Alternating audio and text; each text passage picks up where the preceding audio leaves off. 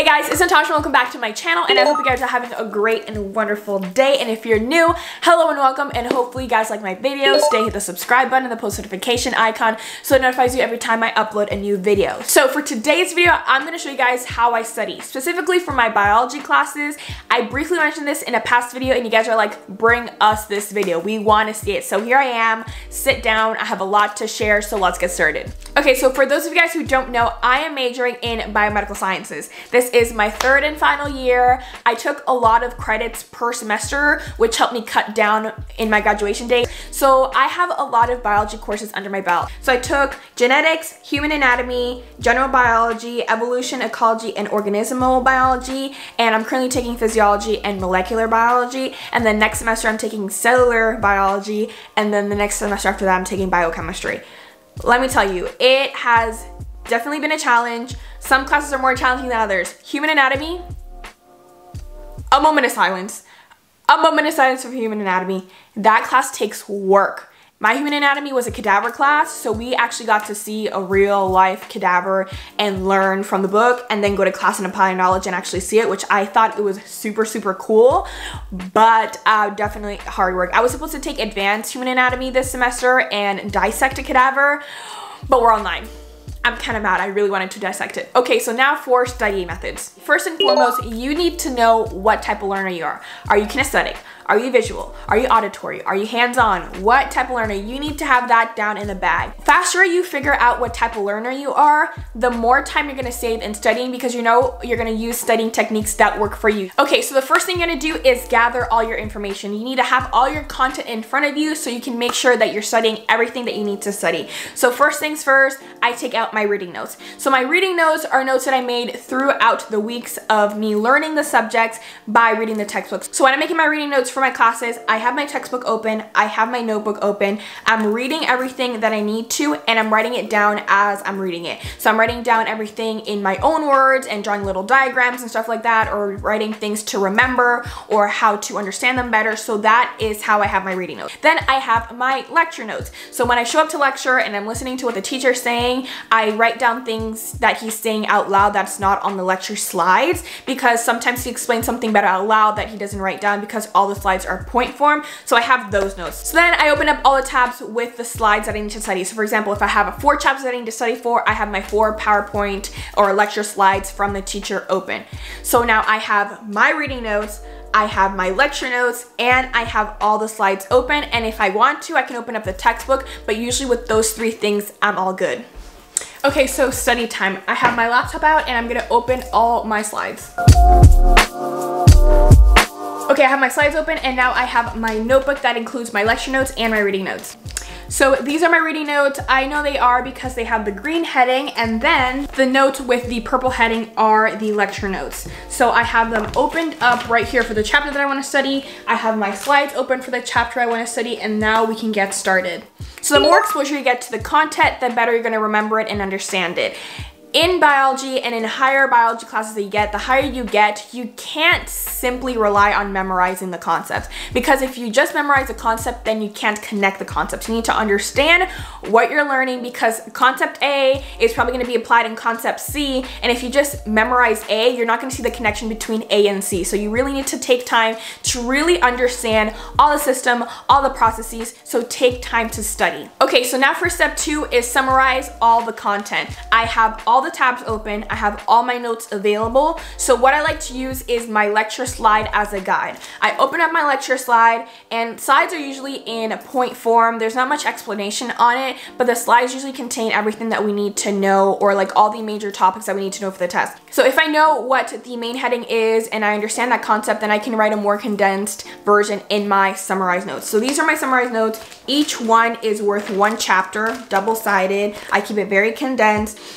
I'll write down the main point on the lecture slide and put like 1 or 2, 3 words that remind me of that definition. But if I'm looking at a subject heading and I don't know what it is, I go read the subject heading, look for that definition in my reading notes, see what I wrote down for myself, because my reading notes are in my own words for me to understand. So as I read my own notes, oh, I understand that this topic means X, Y, and Z. You know what I mean? And then I can go ahead and write it in my condensed notes with a little bit more detail. So I go ahead and do that. I go in between my lecture slides, my own reading notes, and my lecture notes, and I form a condensed version of the entire chapter. This process takes the longest. I need to sit down, no distractions. I'm condensing all my notes, making sure I know every single definition, or kind of understand, not necessarily know right away, but understand every single definition that I'm gonna write here. So I'm going through my notes, I'm writing it down. If there's still things that I don't understand from my own notes or from the lecture slides,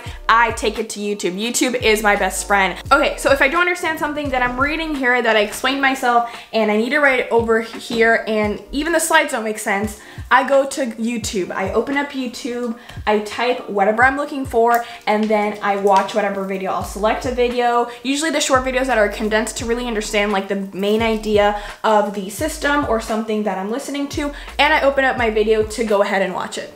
Not only am I writing things down, I'm reading them, but I'm also repeating them to myself so then I can get it in my brain. The more I repeat things to myself, the more I have it in here and the more I can like literally spit it out to you. My goal is to be able to spit out any definition, because if you can ask me any definition forward, backwards, upside down, underground, and I can say it to you, then I really know that I understand the concept in and out. Okay, so that was step 2, definitely the longest one, the one that takes me the most time, but I want to take time learning this so I can make sure that I'm really understanding what I'm studying. Okay, now we move on to step 3, which is actually making sure that all these concepts are in the brain and not like if you tell me a definition, I'm like, I'm really not sure what you're talking about. I need to make sure that I know this stuff. So I like to keep this beside my bed and it's practice time. I need to make sure that I know the information that is on these pieces of papers. So I'll keep it beside my bed. I'll pick 2 chapters per night and then I'll first read the page that I wrote down. Make sure that I understand everything that's on it. And then round 2, I'm gonna teach myself. The best way to really know if you understand something is being able to answer questions or like teaching someone. I don't know if you've been in like the library before when someone asks you a question, they don't really know a concept, and by you teaching them, it kind of reassures you that you know the concept well. So what I like to do is that I'm pretending that I'm teaching to my fake audience in my room. Now it's practice time. I'm gonna read this and I'm gonna show you a little role play of how I do this when I study. So for example, okay class, welcome. Today we're doing chapter 2. I literally pretend that I'm in class. I don't care if it looks ridiculous. I either do it on my bed or in front of the mirror over there. I'm like, okay, we're gonna learn about sympathetic nervous system and how that happens. So what do we have? We have a preganglion, we have a postganglion. See, I'm referring to the thing because I still don't know it yet. Okay, after I go through one round of explaining like that, I'm like, okay class, now we're gonna look at the sympathetic nervous system. We have a preganglion and a postganglionic. At the preganglionic, we have acetylcholine. At the postganglionic, we have norepinephrine. See, first step, reading it while teaching. Second round, teaching it while saying everything out loud. And then after I say everything out loud, let me read. Did I miss something? Yes, we missed the nicotinic. We missed the adrenal receptors. You know, I see what I missed and then I go ahead. So we're gonna look at the sympathetic nervous system. We have the preganglion, the postganglion. You know, we repeat it again and we're just saying it out loud over and over again to make sure that it's in here, that it's engraved in the brain. Okay, but now we're gonna do the last part of step 3. We already went through the notes verbally, we taught our class, but now we're gonna continue teaching our class as I write things down. As I write things down, again, things are being ingrained into my brain. The more I write it down, the better it is. So I have my markers over here. I have my piece of paper of gold here. So we're gonna do the same thing, but try to do it from memory. So we're gonna say, okay, we're gonna look at the preganglionic, postganglionic. What is that gonna look like? And I go ahead and draw it out. So pretend that this is the preganglion. I don't even know if you guys can see it. The preganglion, and then it goes and branches out, and what do you find over here? We find acetylcholine. I'm pretending I have a class. I go ahead, write it down, then go ahead, check my little handy dandy sheet. Did I draw it down properly? Did I make sure that I got all the processes down? I match it, it looks great, we move on. I teach myself out loud because then I'm repeating the concept, I'm reading the concept, and I'm making sure that I understand everything. So that's step 3, practice, practice, practice, teaching myself, reading my notes, saying it out loud, pretending that I'm talking to someone, writing it down on a board. Again, visual learn, I need to write things down, get it in my brain. I'm just doing this repeatedly over and over again to get as much exposure to the content so it's sticking in my brain. I wanna be able to tell you the information from whatever angle you ask. So now for step 4, I have my pages of gold already written out, and now I'm using Quizlet. I freaking love this app. This is not sponsored by Quizlet. I wish it was. I freaking love you guys. I freaking love this app. So Quizlet has different types of study material / ways to study. So I'm gonna show you a little quick one too on how I have my Quizlet kind of set up. So I was learning about hemodynamics. So I made my set by taking my sheet, looking at the definitions here and writing each definition down. As you can see, we have different types, and if you can flip it over, you see each one has a little definition and term. What I love about Quizlet, so not only can you use flashcards, so I'll go ahead and use a flashcard feature. This is my favorite feature. So for example, I go into options, I like to have the term only, so then I can give them the definition. So it's asking me, what is laminar flow? And I'm like, I don't know what it is. I flip it over, I go ahead and read it out loud. So laminar flow is X, Y, and Z. And because I don't know it, I swipe it to the side of study again and then ask me next question. If I do know this one, I'm like, oh yeah, I got it right. I swipe it to this one, and then I just keep going through it. And at the end, when you go through it, you can click continue studying, and it'll only show you the ones you got wrong. So then you can try again. If you don't really know it, you want to go ahead and review it again, you keep swiping. If you know this one now, you go ahead, and then I go through that, and then I go through the deck again. What I also love about this is the little test feature. So you can click the start test, it'll tell you a definition, you have to write down what the term is. It'll give you the term, write down the definition, like I said before, and test. And then there's also a matching, so you can play the game and start matching the definitions with the little term.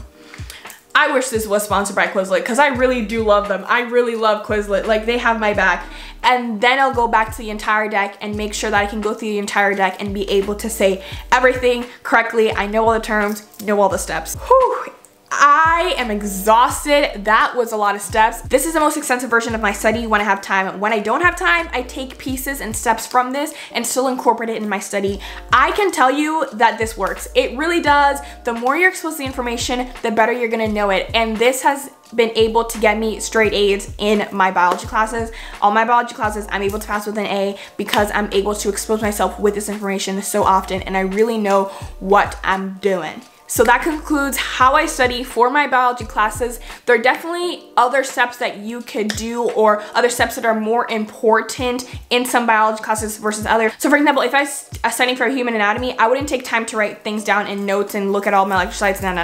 What I'm gonna do is I'm going to, specifically for lab human anatomy, I'm going to take time on Quizlet. That's what I'm gonna take most of my time on. I'm gonna keep going on Quizlet, making sure I know all the parts of the body, the functions, the movement, the muscles acting up on each other. That's what I'm gonna take time. So I really like to have this kind of like structure of me studying, and depending what the class requires, I take pieces of it or I do it as a whole to get the highest grade in that class. So I hope you guys enjoyed this video. If you did, make sure to give it a thumbs up, leave a comment down below on any video you guys want to see next. Don't forget to subscribe to this channel. Don't forget to follow me on my Instagram at natasha.matherin, and I'll see you guys in my next video. Bye.